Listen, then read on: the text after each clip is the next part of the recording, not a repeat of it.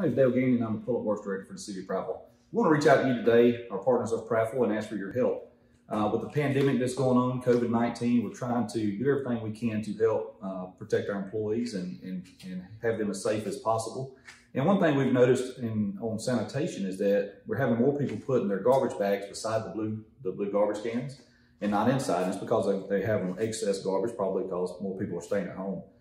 But starting Monday, April 6th, we're not going to be getting out of the truck and picking those garbage bags up anymore, just to help our employees. And so what we ask is either A, make sure everything goes into your blue garbage can, or you're either going to need to hold it until the next week, or we're going to have 2 drop-off locations that you can take excess garbage to.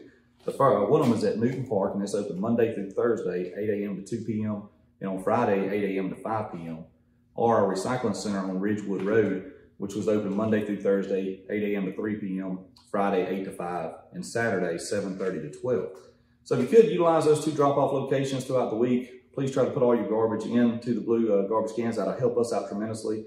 Our sanitation guys are a huge asset to our community, and they work very hard, and we just want to keep them safe and healthy and here at work. So if you help us with that, it'd be greatly appreciated. And if you have any questions, please contact the Public Works Department.